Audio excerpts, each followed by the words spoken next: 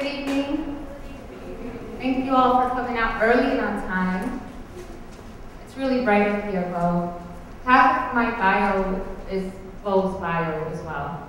We've traveled together from New York City poetry stages to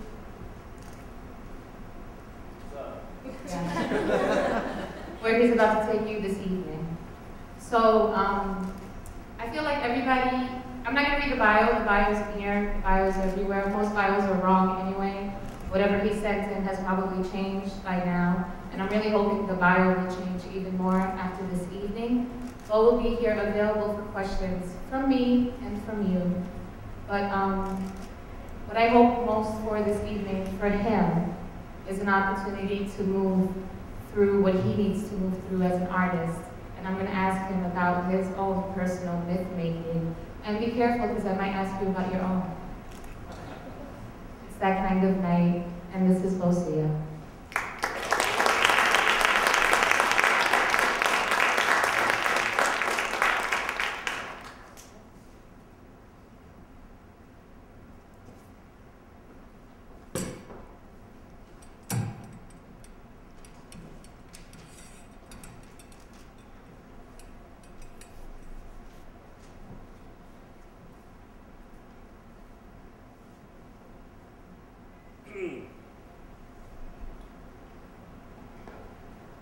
So, welcome. We are about to go there, and in order to do that, we gotta travel through time together. So right now, y'all, we need to do the international symbol for time traveling, which is this. So if I can get like 80% of the audience to do that, I'll probably have an effect that's positive and equivalent for our needs this evening. All right. Thank you. That totally worked. Let's get after it.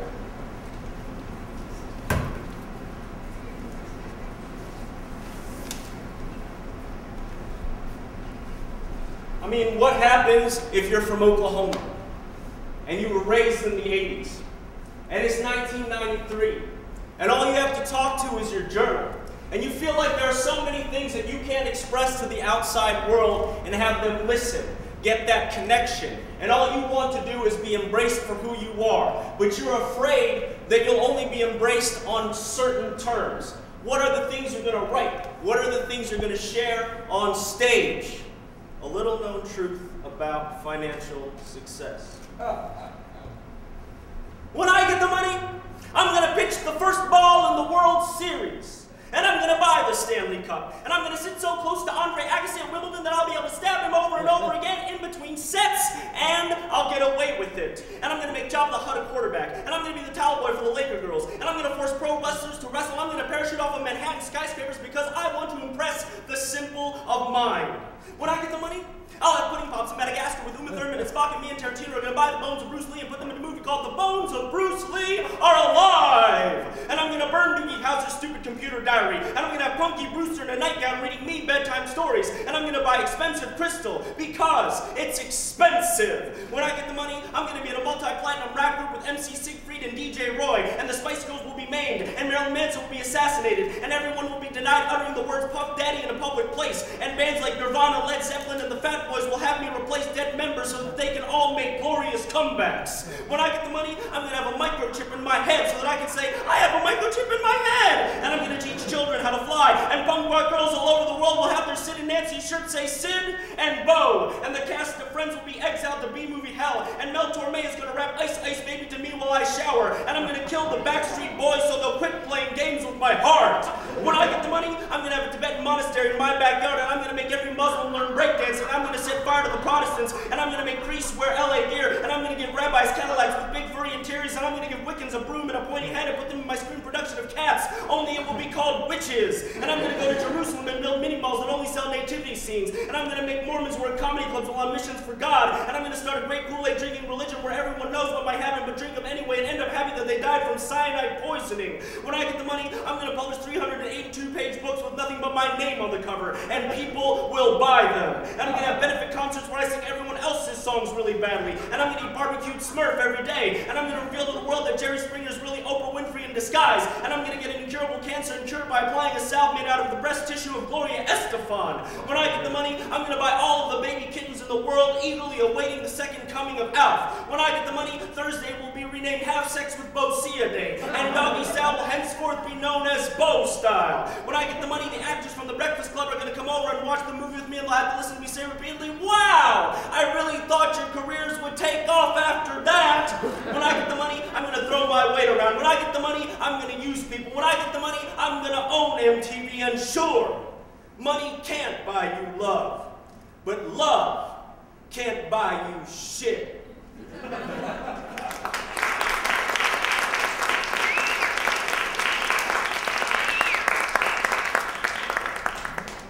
Tonight, I'm going to recite 7 poems that I'm most known for.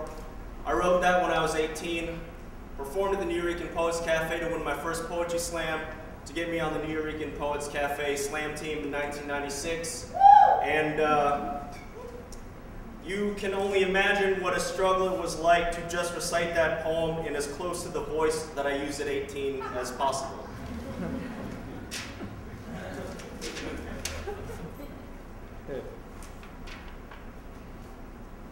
It's 1997. Spent a summer at NYU.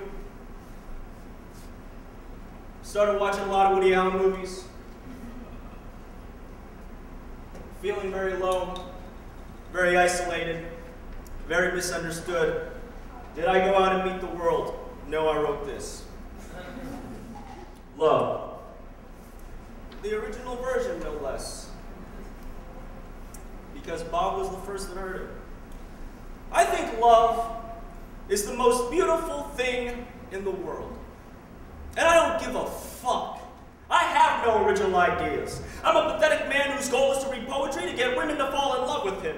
And you'd think I was reprimanding myself and revealing my horrible dark side by saying that, but I was really saying, women who hear this, fall in love with me or else. Because that's what it comes down to. An ultimatum, life or death. And sure, maybe I'm being extreme, but you tell me that things aren't extreme. Jesus, I've seen a man jack off to a Gap window display, so don't tell me that love isn't important. And maybe you didn't get those lines. That's okay. Most of them are subtext designed to impress people who know too much about art. All you really need to listen to is the 12% which contain words like fuck and ass and ride my dong stick, you naughty schoolgirl. Because in a poem about love, we all need to know the relevant things. Because we're all looking for the complete definition of love. If only we could open up our Encyclopedia Britannicas and look up love and know, but love isn't that easy. They say Cupid loved my so-called life, and when the show was canceled, Cupid cried and cried and cried and decided that he was going to fuck up all of humanity. And this is why China has trouble with its birth rate, and Arkansas rhymes with date rape, and Iraq is Iraq, and the fat label sucked out of California could be its own island. But this isn't a poem about geography. This is a poem about love, the bane of my existence, the reason why I hate Valentine's Day and Halloween. And yes, Halloween is about trick-or-treating and children in costumes and egging the houses of your enemies, but Halloween is also about ghosts. And I think you know where I'm going here. I'm going to the land of girlfriends of Halloween's past. And maybe I've only got 3 ghosts in this land, but this doesn't mean that they don't bring their friends or the ghosts of girls who rejected me, because girls rarely travel alone in this land. Lydia's from this land. I used to kiss her while listening to The Cure's Just Like Heaven. Now I don't see her anymore, so that song makes me sad. Why must we associate music with our love lives? I'm not trying to be profound here. I'm just saying that music really takes me back, way back, and I can't explain the memory process involved in that because I'm not a psychology major. And maybe my problem with picking up women has to do with me always asking them, hey, what's your major?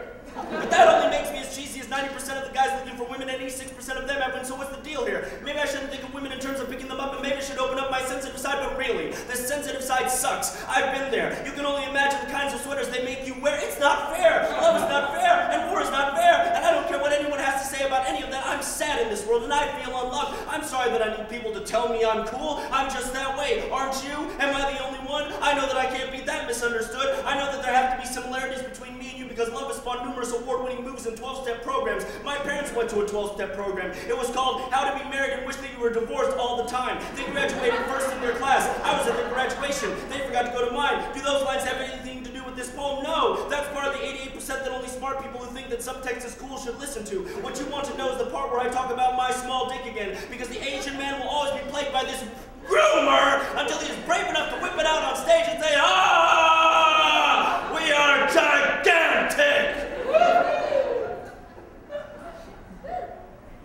Honestly, this is not the direction I wanted to take this poem. I just want to be in the arms of my true love. In a house, in a room, in a wonderful, perfect world with our two children, a boy and a girl, Helga and Lamar, but maybe I shouldn't have said this. Woody Allen taught us that marriage is the death trap. I'm almost as old as his girlfriend. She could be the long-lost sister I've been looking for. Maybe my mother gave her away when we lived in China. Wait, I never lived in China! I think I've begun lying in this poem. This is causing me to lose my purpose. I was hoping to talk about love for 4.1 minutes and then come to a conclusion, somehow defining love within the poem. You see, my dream is to eventually be the Surratt of poetry, meaning that every little world is just an insignificant, fucked up little dot on the page, but when you stand back, when you look at it from afar, and as one big combination of insignificant, fucked up little dots, then everything becomes clear. But is that what I'm doing? I don't have any answers, and I'm looking for help from anyone, because love has got me fucked up in 90s. I feel retarded without anyone to hold me, and maybe that's sentimental, but what's wrong with sentimental? I just need love. Fuck you! I'm okay. You see, I can't even decide what I need, much less understand what I'm saying. You see, all I'm saying is someone love me.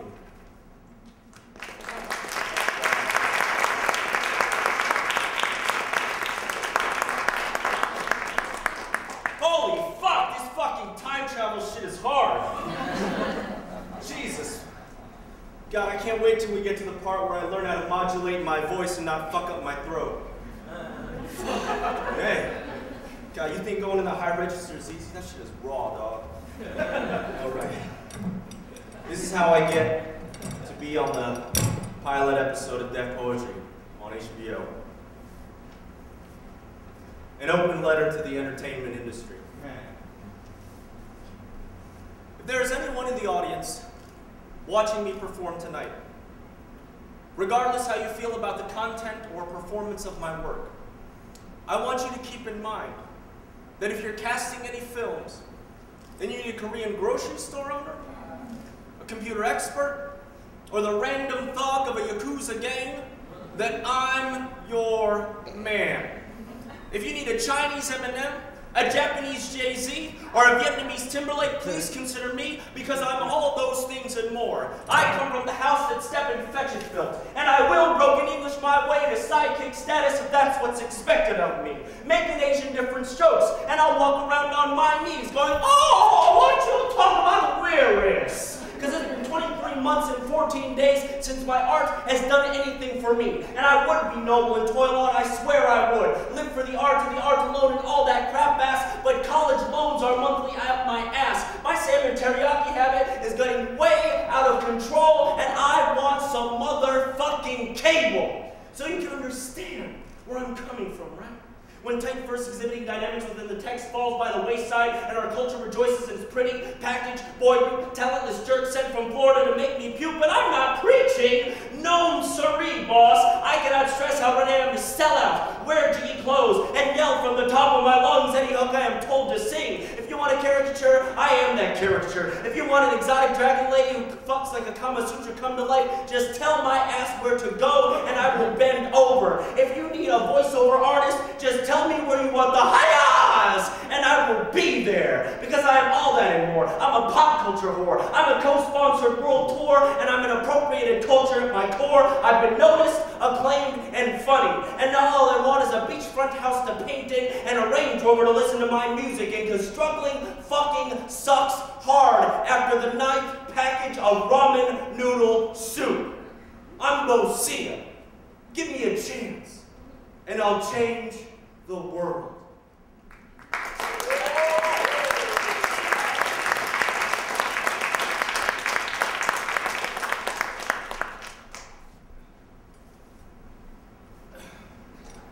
So, day after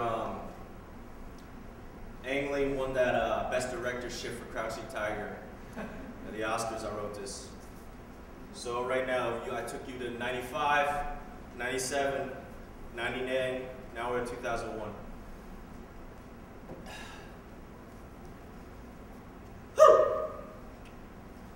The Asians are coming. The Asians are coming. Look, asshole. Crouch Crouching Tiger, Hidden Dragon wasn't our one shot at love. It's the precursor of what's to come. Oh yeah. Now it's cool to like these Asian people. As long as they stay Asian on the big screen, and it's set in Asia, and it's a long, long time ago, and they're doing Asian things, and they're speaking in Asian, thank God for subtitles. And who cares if they're kissing? As long as they're only kissing other Asians, you have nothing to worry about, right? Wrong, motherfucker! Because we're not just on the big screen and the kung fu flicks you adore. We are everywhere. We are programming your websites, making your executives look smart, and getting into your schools for free. Raise the bar and we'll meet it. And we're not just kissing other Asians. Oh no. Our mad, sexy asses are getting play all over the ethnic spectrum. How the fuck do you think Tiger Woods, Rob Schneider, and Keanu Reeves were made? That's right. The Asian invasion is a reality, and we fuck so good. It's only gonna get bigger. Bigger than PlayStation 2, Taekwondo, curry, yoga, and sister-in-laws. You asked for a global economy? Well, so sorry if it blows up in your face and goes beyond getting a billion Chinese on AOL eating KFC and their Gap khakis. Am I ranting? Fuck yeah! And you're not shutting me up until the egg roll is recognized as an American food. So brothers and sisters, rise up. Let's give America the melting pot it's always talked about, and watch as hair gets darker, eyes get smaller, and everyone fucks that much better.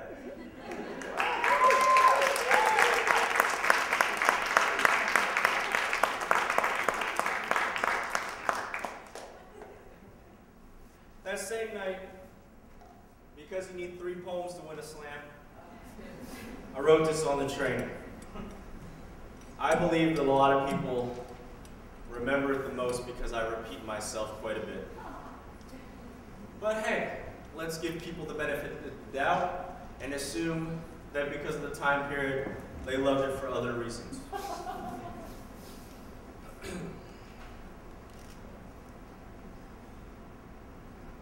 I'm so deep, my anus leaks the words of the prophet in the form of a fart. I'm so deep, the public swimming pool of my thoughts is all deep end. I'm so deep, pointing to my brain magnifies the value of what I say 327-fold. I'm so deep. The words I'm so deep aren't a hook, they're a mantra. I'm so deep, I'm the iceberg that let another iceberg sink the Titanic. Query, what does that metaphor mean? Answer, I'm too deep to give you the clues. When I say I'm deep like a pre-war communist, I'm deep like an exotic cheese spoken of loudly, or I'm deep like the sound of one butt cheek laughing. You just have to shut up and remember the mantra words and whisper to your friends, yo, that motherfucker sounds deep, yo. Because I'm deeper than sense. My silence is deep. I have deep underwear and my balls get confused in them. I'm so deep, my shadow has a PhD in deepness. I'm so deep, I transcend the word transcend. I'm so deep, I make knowing none of the answers always the answer. I'm so deep, I can find the corn dog in the platinum rap single of your mind. Damn, that's deep. Shit, I'm the deepest. I'm like the Serpentor of deep. I embody the combined deep DNA of all the great deeps before me. I'm so deep my cock is shaped like Merlin. I'm so deep 3 is 4. I'm so deep the wind. I'm so deep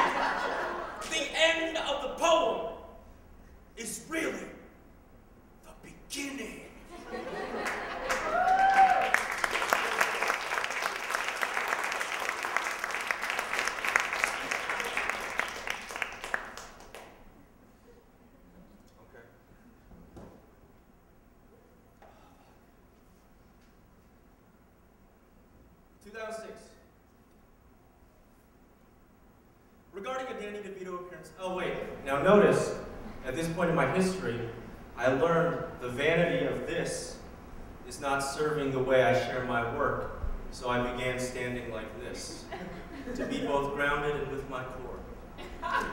So, if you can notice the little body changes, gold star, gold star, gold star. Regarding a Danny DeVito appearance on The View, Rosie O'Donnell was quoted as saying, "I can't believe this. This is world news. I can imagine some newscaster in China going, ching chong, Danny DeVito, ching chong." When told why this was inappropriate, Rosie became defensive. So, no, that was an accent. I do accents all the time. I do accents of everyone. In response to that, an open letter to all the Rosie O'Donnells. I don't care about being politically correct. I just want to be helpful. So there's no need to be defensive, Rosie. Ignorance is not a crime. And believe me, when it comes to accents, you are ignorant. Because ching chong is not an accent. Ching chong is a racist interpretation of a language often associated with being buried alive in a mine shaft and other such hate crime fun. An accent is a vocal affectation of speech. You see, there's these things.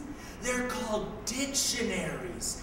They tell you the meanings of words. Don't you know English? I thought from the way you looked you did. Or perhaps you meant to say you do lots of impressions of languages. Well, in that case, ching chong is a crappy impression.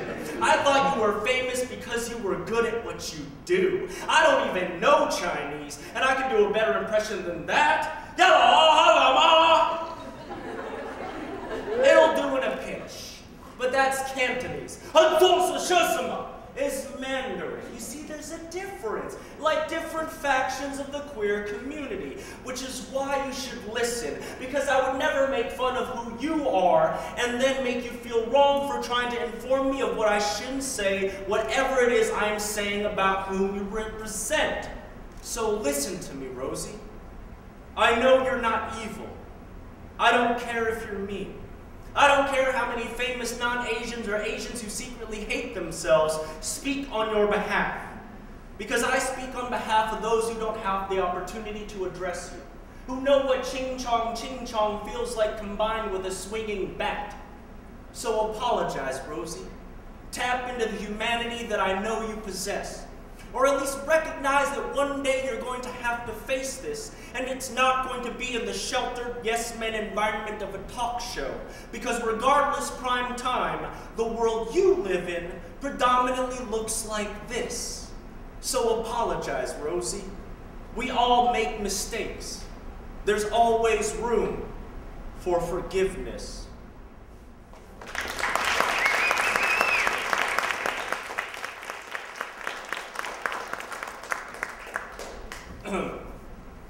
So, I'm not really known for this one yet, but I want to be. But fact of the matter is, I hate 6, but I love 7 and 5. So, we're going to do this one. It's written by my mother as a writing device. It begins with a note, and since we're in this very private atmosphere here, I've memorized the note and often just hold up a piece of paper because sometimes people need that. And then I do this with my eyebrows. Dear audience, my son agreed to perform this so that I, an immigrant, could have a voice. He does not understand this.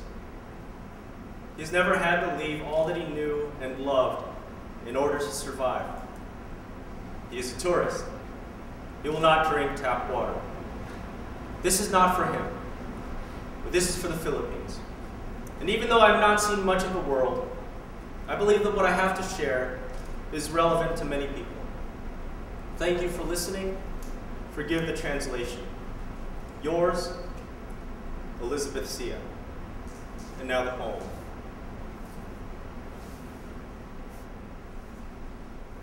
Welcome to the third world, bitches! Too late to run now.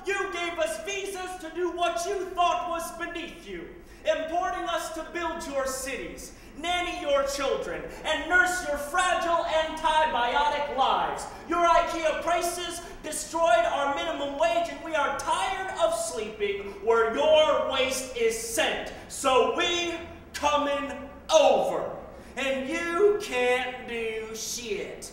Your children are too spoiled to stop the immigration problem. Our May I Take Your Order sends dollars, pounds, euros, and yen back home. Gives our children education with computers, our uncles houses with doors, and our communities relief that beer cannot provide. The first world taught the third world how to use other countries in order to benefit the motherland.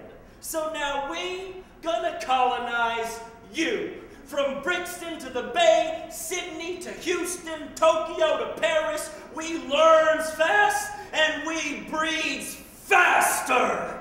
The generation cleaning your toilets will beget the generation doing your taxes, will beget your son-in-law. We've had to adapt without a balanced diet, and we are not forgetting the deaths that brought us here, so thank you for teaching us capitalism.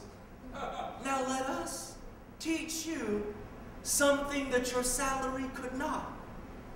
You live in a world.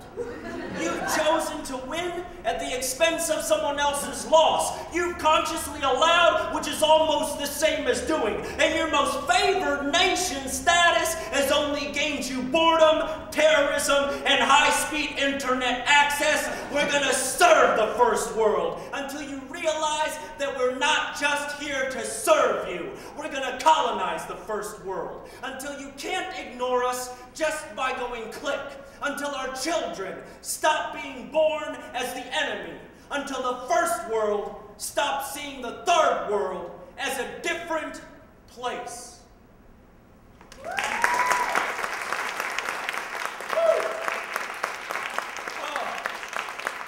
my God. I swear, if it wasn't you, I wouldn't have done half of that shit. Fucked up inside. I just went through time, dude. Oh, you think you like have your molecules rearranged and you come back out of it like never. How often do you do that? Did you tell my vanity move though? I was like, oh, my strand of my hair is in my forehead. I went. I'm telling y'all. I'll tell you all the things I noticed, all the things I show. What the fuck you want to know? Go. Let's go. What do barbecue Smurf meat taste like? They taste like pop culture acceptance. Well done.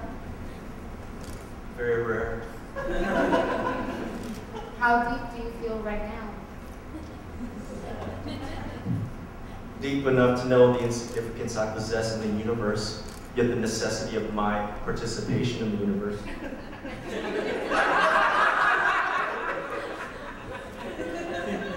Well done. Medium. What music is associated with love right now? The playlist I created called Frisky.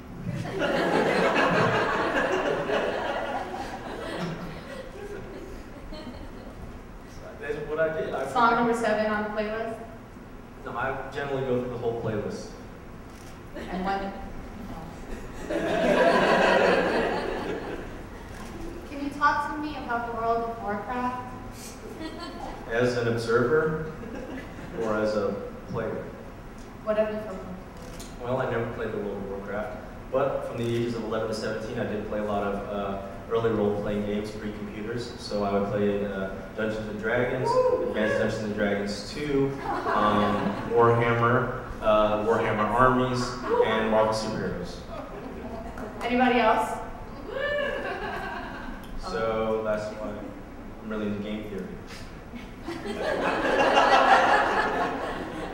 Actually, so talk to me about the idea of game theory pre-technology, or not pre-technology, but pre your use of it technologically. So what is that when it isn't a computer and it's not a video game? What role Right, were you because playing? like you're playing poker or something like that. I mean, you know, like a role-playing game with live human beings, you have to taking into account the human factor, the history, the context, where they're at and stuff. Like, so my impression or understanding of game theory, as I apply it in my own life, is just to understand, like a basic board game, like Monopoly, right? There's always going to be tendencies, and based on those tendencies and other people's motivations for achieving their goals in the game, and people are going to have different goals within the game, right? Someone's going to want more money, another person's going to want more property, another person's going to want specific property. Everyone feels like they have their gateway to success, and I have to counter that with my own, that kind of thing.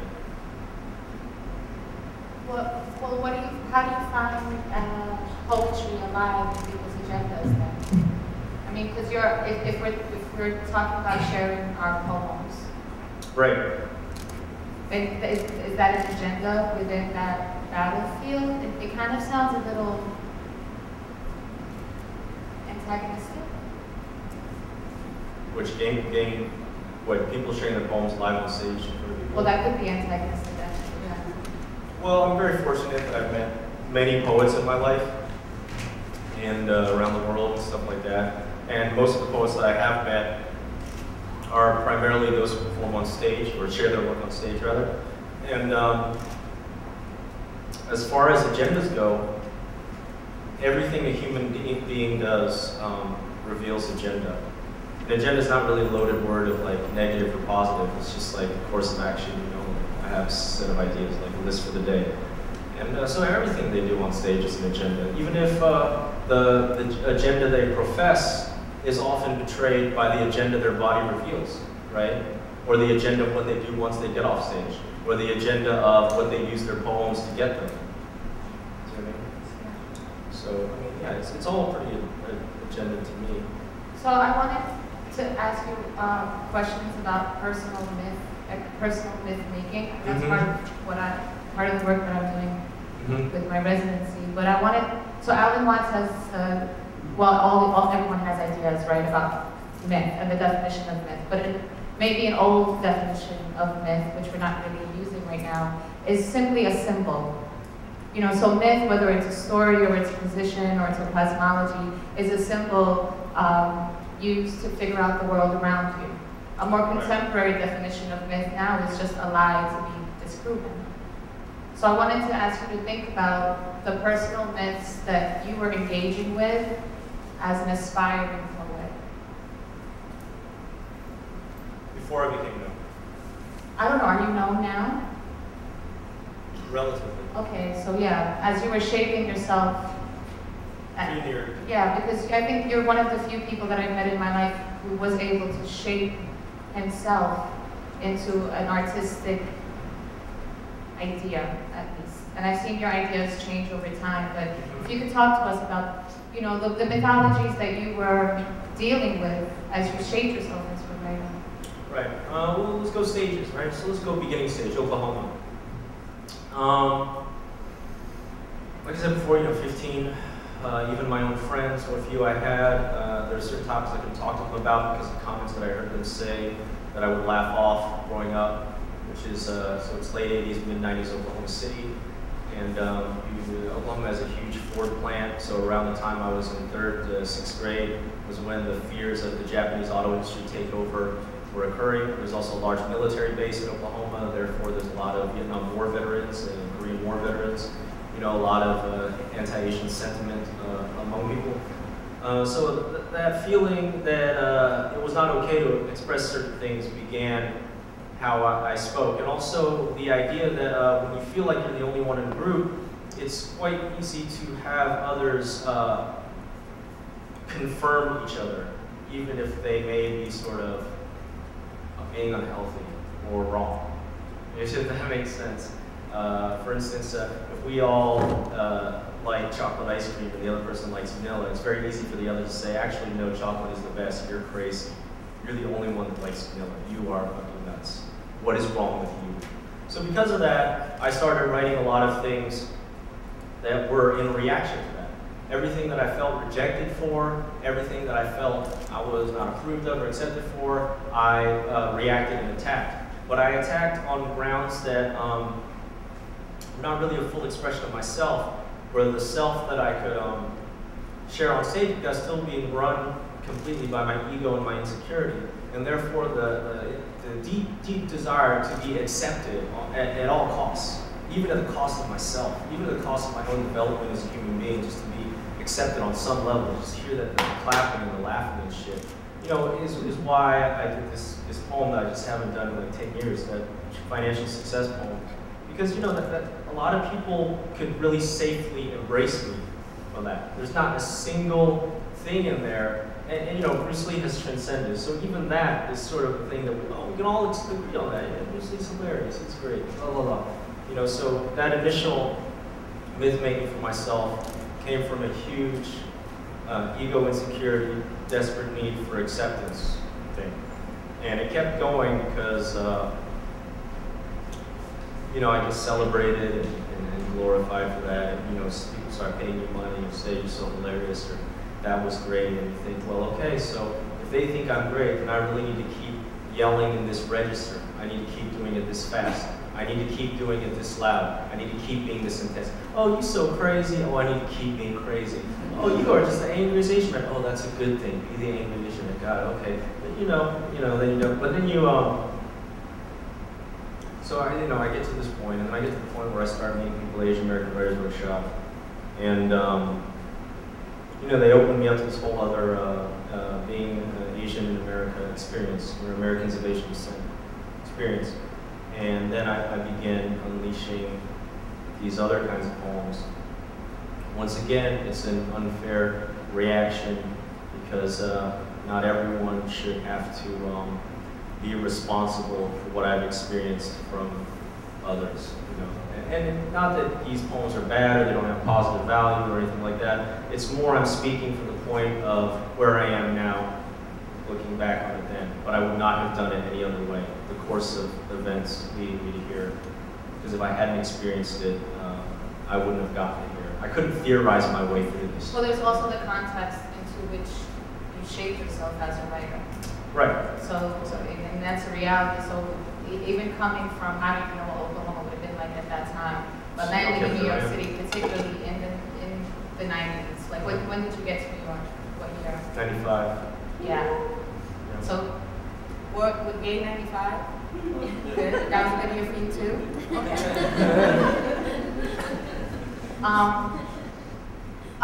While we're talking, if you have questions that you want to formulate in your mind that are not comments, that would be great.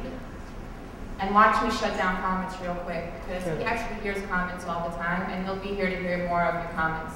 But if you have a question, and also, Beau, if you have questions, not for me, for anyone in the audience, for ideas about, well, even whatever questions you want. Yeah, don't take it easy on me. Anyway, Yeah. not you, everybody else. I don't really give a fuck, you know. Well, We're gonna die.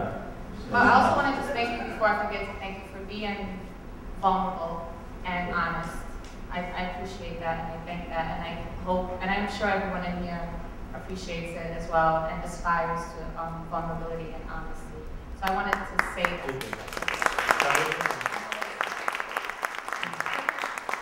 I wanted to ask you, while we're sitting up here and people are formulating questions, if you thought there was something in your newer work that deals with the myths that you're now engaging with.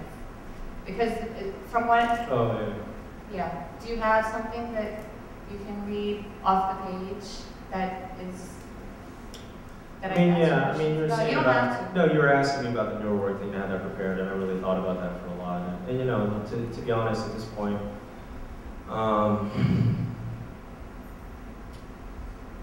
you know, there's a part of me that still loves being on stage.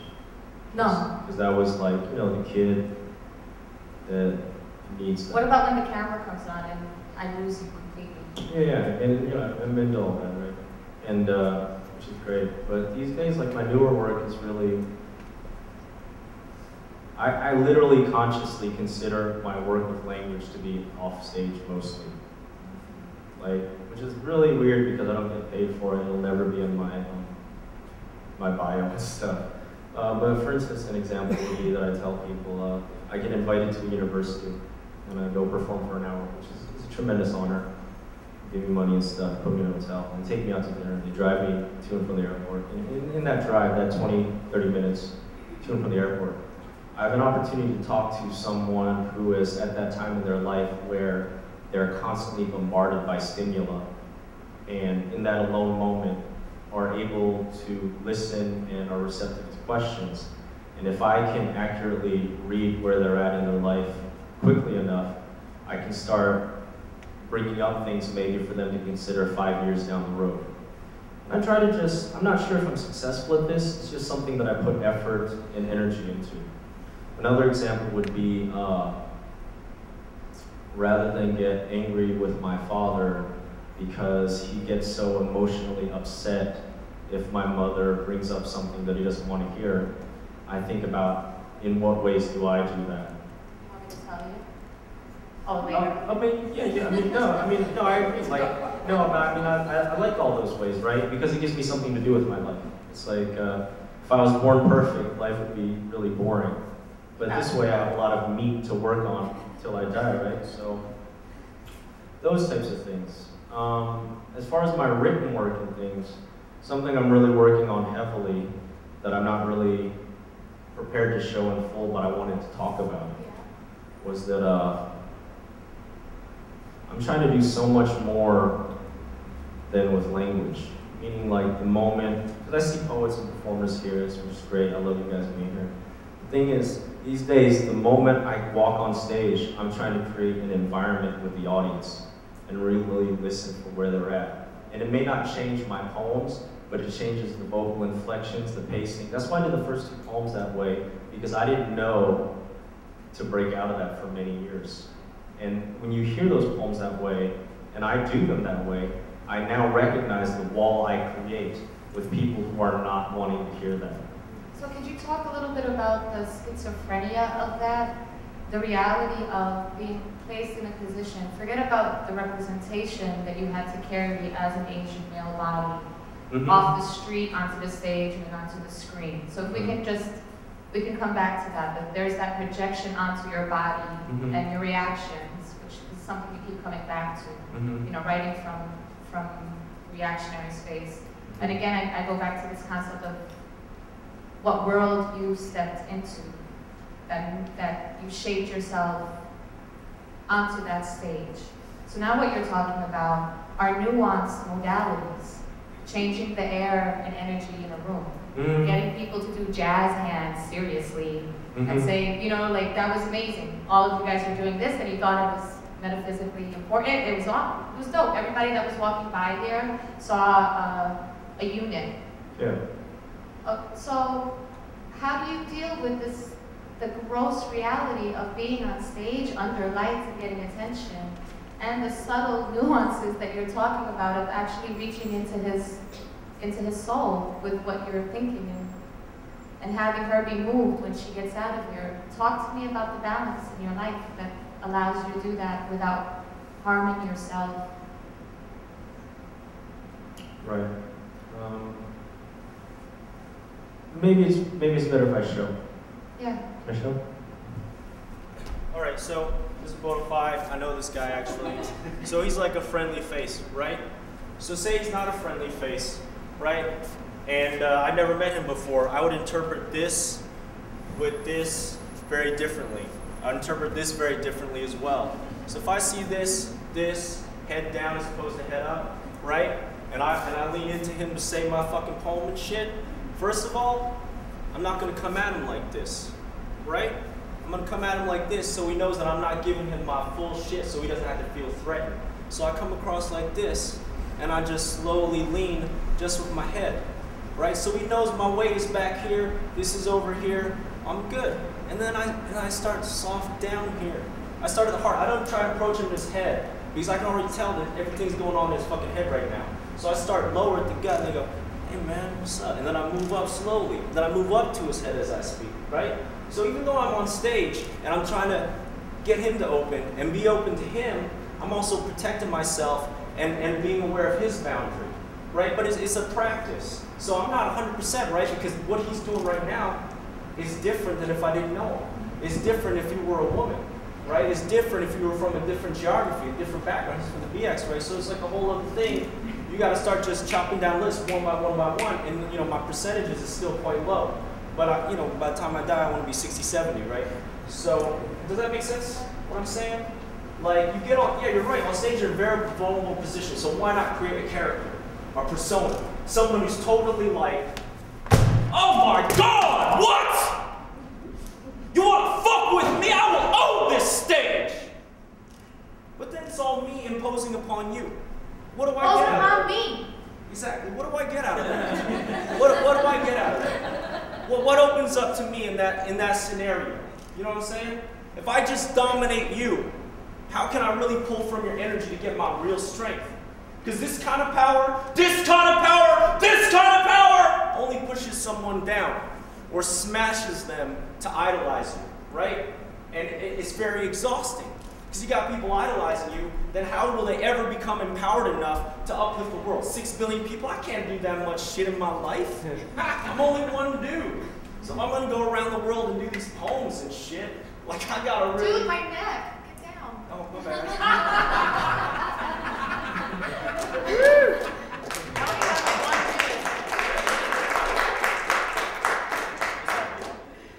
You're awesome. There was this thing that, well, we had a lot of rituals that will remain ours.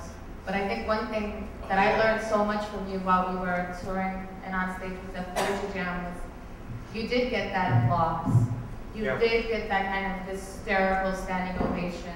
And when I say hysterical, I mean that it actually came from you to ride, right? Like you would just get delirious laughter. And I would get crickets. It was a balance. And Beau actually, to all of you, that was something that he taught me, was that roar of laughter was the same thing as them not listening at all. And it's very hard, I think, especially for a man in many of our societies, to have that kind of attention night after night and to know that it's empty to a certain extent. And to see one of your best friends night after night reach for that kind of connection. And you were very kind throughout it, and I'm glad that we had each other to learn from the opposite experiences. Because at the end of the day, I always felt like you represented me more than anybody with my language or my religion. And I always felt like I represented you on stage because they would shut up and listen to me while they were laughing when you were up there. So that sense of what power is on stage is just something that I want you to think about as we move forward. I'm going to see if there's one question in the audience that, you know, the first brave soul that has a question. You could ask a question. What if I do already show and tell? I'll do it. Okay, because there's someone right behind you. Hi, Beau, thank you so much. I'm going to bring in your mic. Oh, sorry. Could you say your name so everyone can meet you? Hi, my name is Rose. Hi, my name is Rose Shaw. I actually watched you do your stuff 10 years ago. I was very depressed at the time, and the uteri laughing that you're talking about, I hadn't experienced such a thing. And when I saw, this is a question to you. Are you sure? Yes. Okay. Anyway, you were my hero at the time, and I came up to you and asked you for your autograph, and you wrote this description saying, you know, please don't die. I still have it, but anyways, my question is, I wonder what you think about heroes, just to go with the myth thing. What makes a hero? Are you a hero? What kind of hero are you, or wanna be? Who were your heroes growing up? Thank you. Thank you. All right. That was like 5 questions. It's all good. Sorry. Let's all good. let's run Like, the list. yeah. Heroes growing up.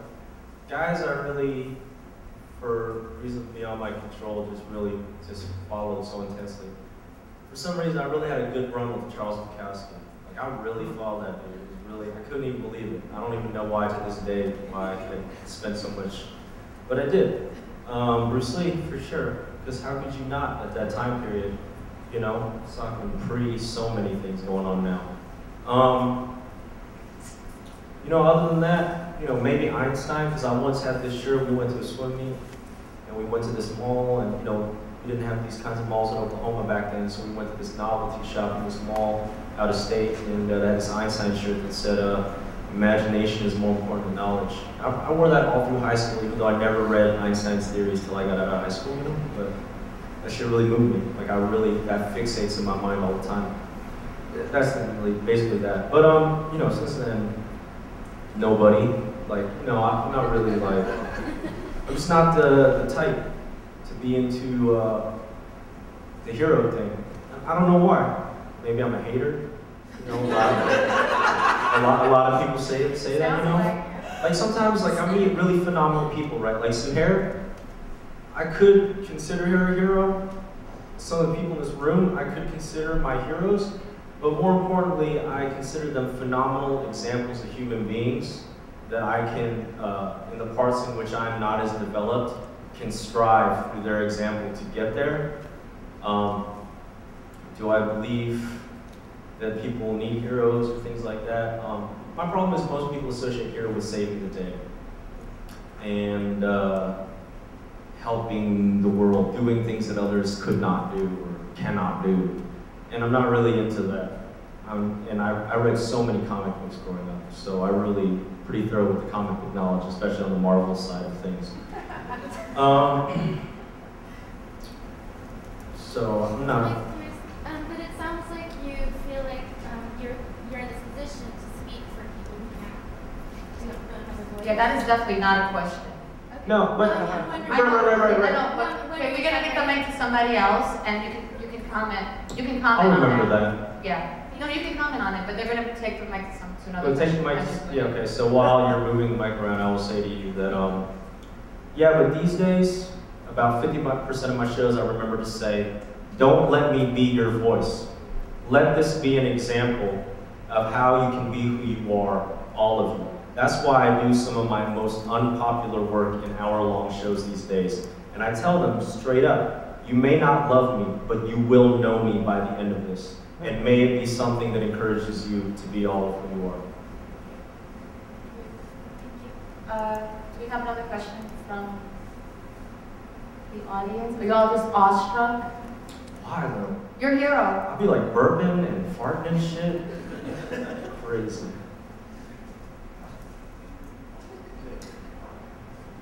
Yeah, we were going to talk a little bit more about the body, and then you Let's got up talk. and did that thing. Yeah, let's talk That about was the awesome. body. Sure. Yeah, so, How much body work do I do? A lot. What kind? Mine. Also core training, MMA, and Shaolin Kung Fu. And I also do, it's like called Tongjitsu or something. It's like a knife fighting technique. And then I do my own dance class because I used to be boy. And I can't stand to have these young motherfuckers think they can dance better than me. but you never talk about your body unless you're talking about penises and necks. Say it again? Really? No, You say it just want me again. to say it again. Say it again. I know, no. You said penis. That's Exactly, the only word I you just heard. said it again. So what's I what else? know how you're doing this. But what about the rest of the Asian male body? What about it? What about it? It's fucking phenomenal. What else can I say? My ability to generate and process chi has been developed over thousands of years. What? RNA, motherfucker. What do you want me to say?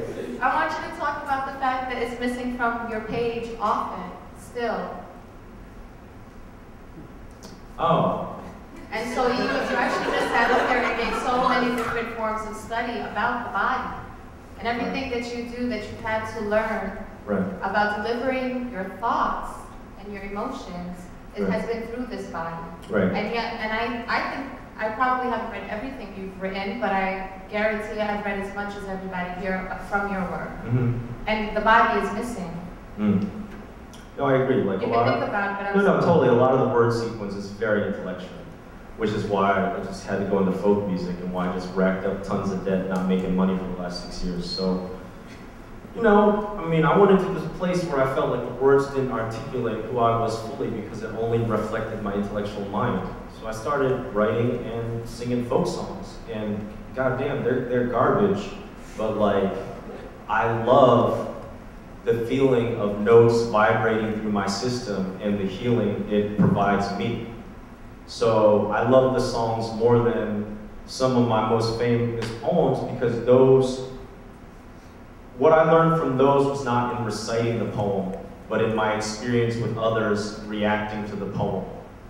But what I learned from playing and singing my songs is in the process of me playing and singing my songs. So that's the actual experience. The physical experience of dropping down, bringing the air from down there, feeling all the pockets, letting it vibrate from a place that isn't stressed, but is big. And then did you bring those, or did you bring that education back to the stage?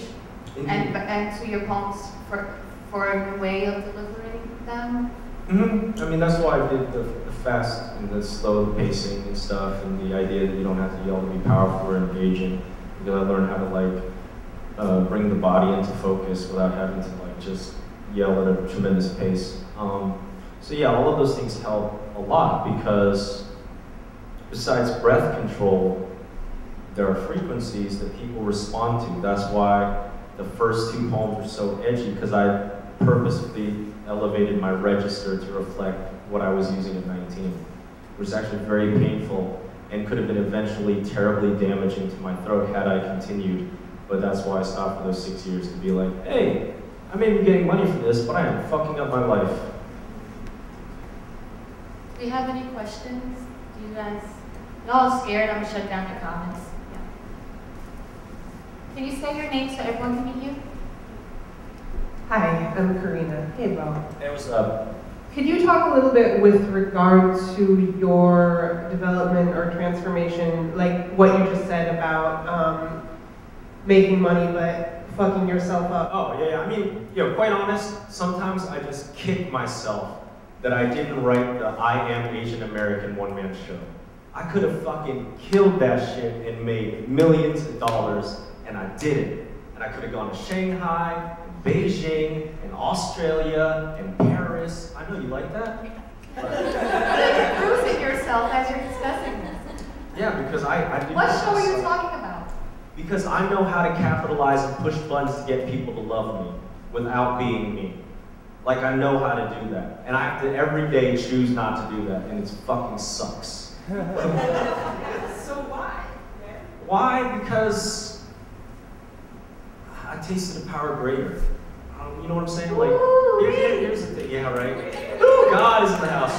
So, here's the thing, okay? How much money are you gonna make? Here's the thing, right? I know some millionaires. That has not helped them at all. I know some other millionaires, and some of the work they've done has tremendously allowed that currency to be elevated beyond a stock market value. But to your question, how much of it was the outside, how much of it was the inside? A lot of it was getting grinded out by the outside never satisfying. So I kept chasing, thinking if I just had this little bit more, if I just got to this point, if I just had this series of things, I would feel a certain way. And I never did. And after falling down like 30 to 50,000 times, I was like, obviously, like Einstein says, insanity is doing the same thing over and over again, expecting a different result. So I had to change. And I started beginning the work by noticing that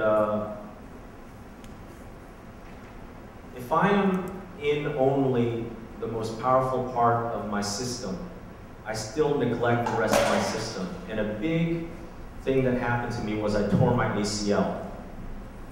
When I tore my ACL, I went to see my therapist. He walked me through it. He's an emotional physical therapist. I was like, it's totally a bummer. You're never going to be the same again, your knee and all this shit. But you know what? You've been your whole life using 100% of your knee.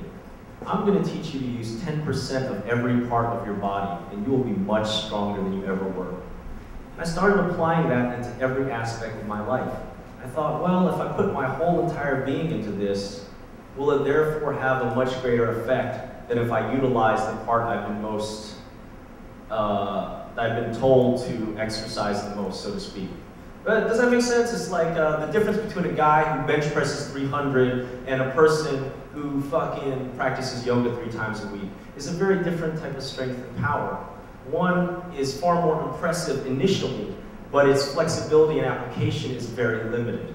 And I didn't want to have that. I wanted something that applied whether we entered utopia or Armageddon, whether I was at the best of myself or the worst of myself, that I had a balancing machine that incorporated all that was in my possession, right? Like, I didn't want to pretend like I didn't have 2 arms. Should I say? They're important the way I use my hands. But it's dizzying. What's dizzying? What's dizzying is those decisions, making those decisions, having a dominant narrative that says success looks like this. Right.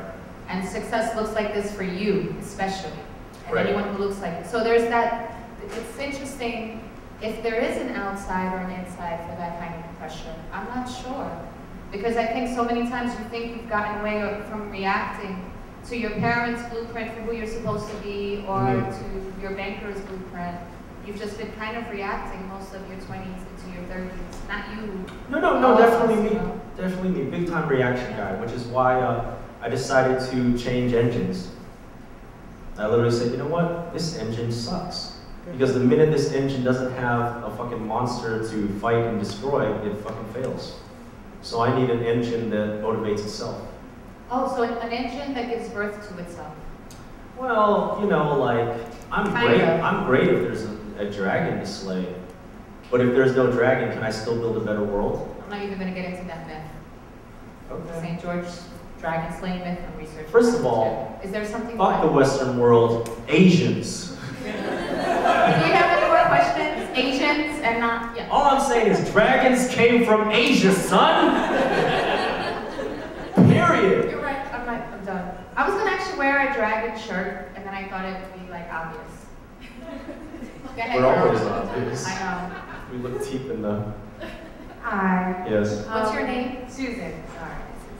When you perform the same pieces over and over and over again, how do you keep it organic and fresh for you? Right. Well, people come up to me a lot and say, oh my God, I love your work. I'm sure you hear this all the time. I say, you know what? But I've never heard it from you. And that's kind of how I try to deal with my performances these days. I literally recognize that every performance I do is its own set of unguaranteed, unpredictable circumstances. I had no idea about this setup. I had no idea how to play this room. Half the time I was performing, I was overtly aware that my position alienated this third of the room. But then I had to stick to the guns of the first half of poems. I didn't have that kind of body awareness in my performance.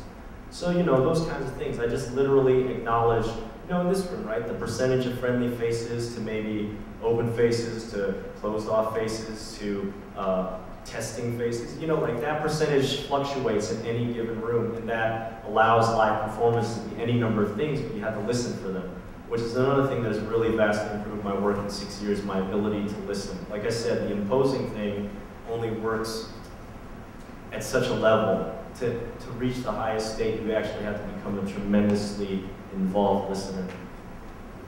So that helps all the time, listening. Do you want to read a poem? I guess. That would be impossible.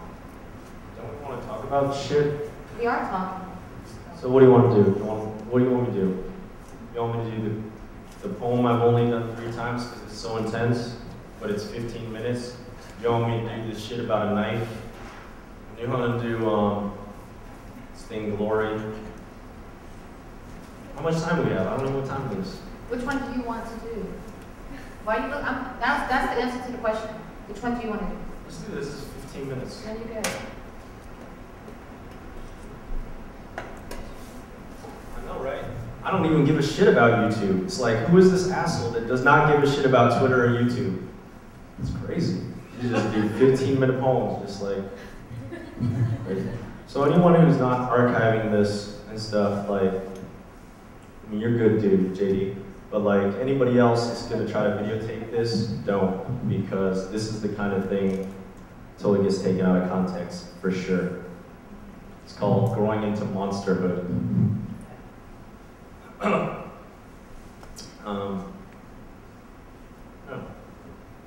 One.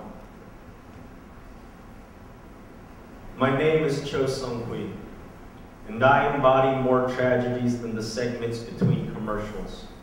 The documentation of my actions has been a path to the end and not the beginning. All the safe words have been used to convey the danger in me.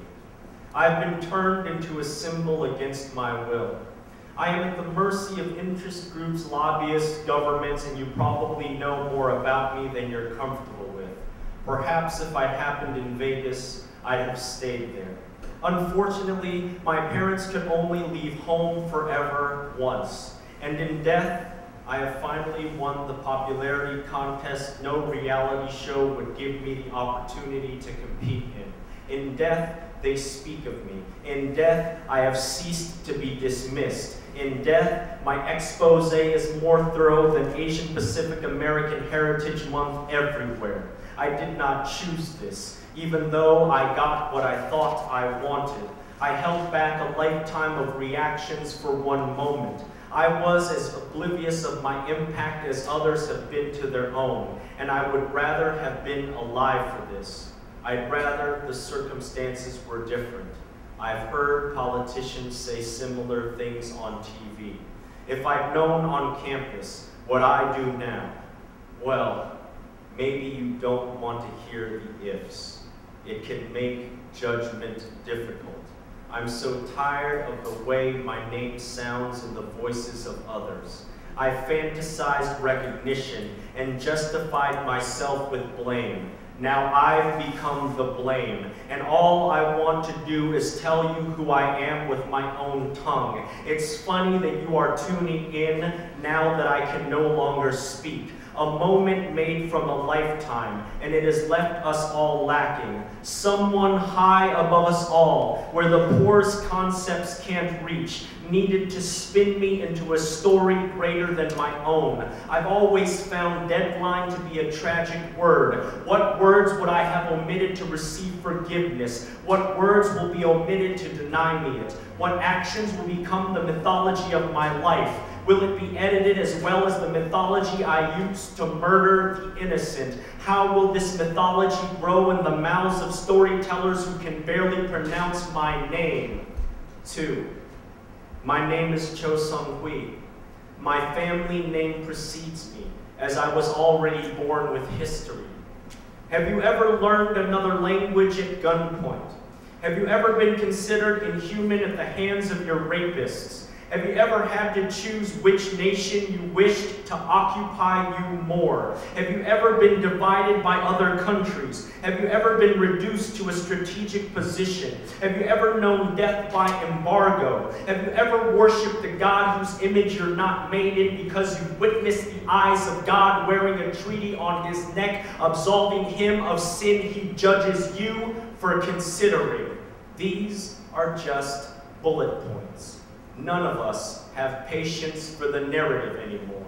My parents did not have the time to give me more. There is a price to cheap goods and labor. My parents did not have the will to recall more. Even they are taught that none of it happened. They don't have the budget for the truth. I believe this information is in the public domain. What will I help sell that I've not agreed to? What will my likeness and image become in the war room? Do they know me or only how to use me? 3. My name is Cho Sung Hui. I was born in Toledo, Ohio, the son of Chinese immigrants from the Philippines. College educated, they've never been able to work in the profession they've chosen. The long hours are spent to prevent being fired, not to advance. No one is prejudiced, and no skill acquired warrants promotion. No one is prejudiced, and we don't know our neighbors. I'm taught not to rock the boat. I'm taught to be twice as good as anyone white to get the same. My sisters and I learned to be punchlines, as well as representatives of a continent. No one is prejudiced, and even my perfect speech is strange. No one is prejudiced, and I am the Japanese auto industry in the 80s. No one is prejudiced, and I have sold secrets that threaten national security. The image of me on television looks like hundreds of years of self-hate set to a laugh track. I'm shown white men portraying my father. I'm given my identity in the 10 seconds it takes to fulfill a joke or death. My sisters get fucked, then left for someone blonde like our classmates. We have cable to babysit us, so our parents can afford to reduce the number of reasons we feel inferior. Neither they nor my siblings and I possess the bridge to communicate this to one another. Social programs do not exist for those who have language used against them at work. I don't know we're barely eating, and resent the Cool Whip container holding my lunch because I'm already playing alone. Already the school-appointed authority on a culture I'm simultaneously shown in every textbook as meaning nothing here. Already the son of the Viet Cong who've been mythologized as the destroyers of uncles. Asian is one color on the map for reasons that elude me for years. What I learned in school does not stop this feeling from growing regardless my GPA. I react. I begin to question those who mock me with a language neither of us know. I haven't reached puberty, and I've been told not to be so sensitive more times than days I'm alive. My body lacks visible scars, never broken a bone. They replace civil rights footage every February. It's like I have no proof. No one is prejudiced, and none of it ever happened. The past exists only as a footnote. By junior high, I know every ethnic slur. I'm taught what's possible for me, and it seems limiting. I look up stereotype in history, and small dicks aside, I'm told all of mine are positive. Other Asian children enter this reality, not fortunate enough to speak English as a first language or possess a French first name. I don't know why I distance myself from them. I just don't want to be seen as them. No one is prejudiced, and I am learning well. There are manuals for fitting in, but not for understanding the unknown. I start to run. I start to run from this feeling.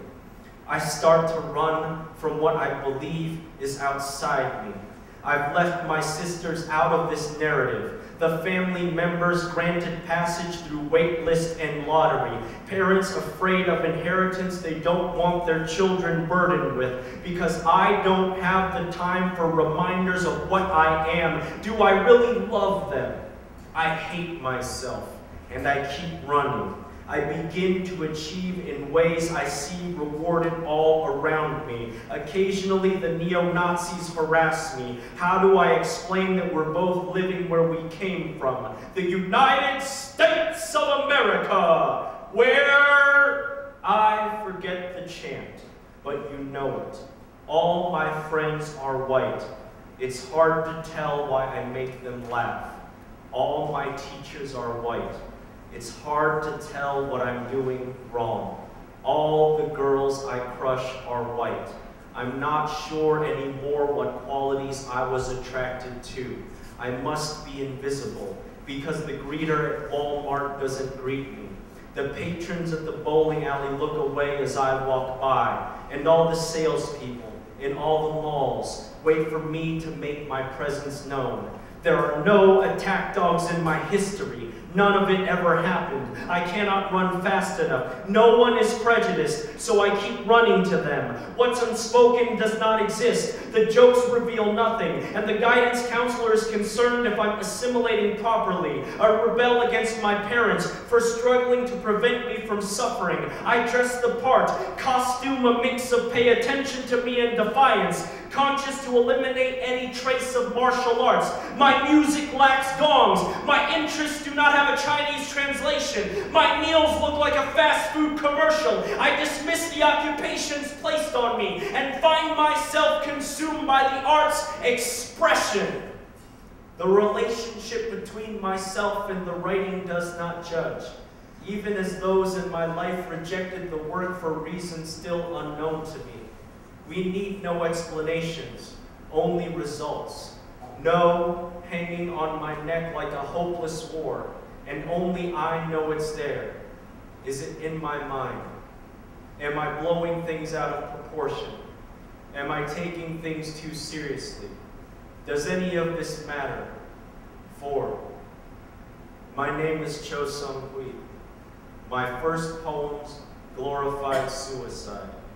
My second poems glorified death. My third poems entertained killing those who acted as if I didn't exist or matter. I was suspended for drawing a pencil across the neck of my art teacher, saying jokingly, if that had been a knife, you'd be dead by now. These are just bullet points. We don't have time for the narrative. Thank you, Mark Parker, for reading everything I wrote with love. Thank you, Mom, for sticking up for me in the principal's office, in English, of course. Thank you, Dad, for taking the time you didn't have to build things for us you couldn't afford to buy.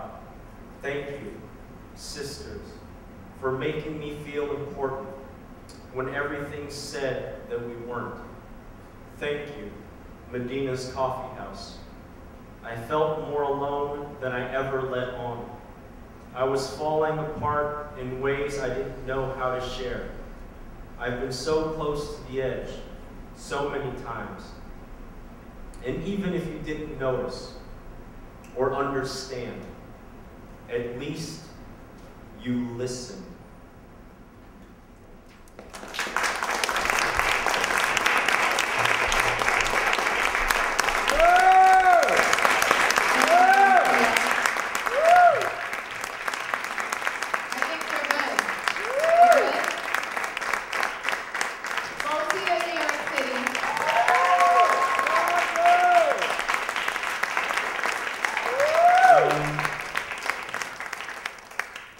Thank you very much for coming out. This is the end, so that's what you're saying, right? So then I say the last things. Is that what happens? I thought that was an amazing last thing to say. Oh yeah, it is. So I won't say anymore. I think you're good. Okay, That was awesome. thanks. Thank you.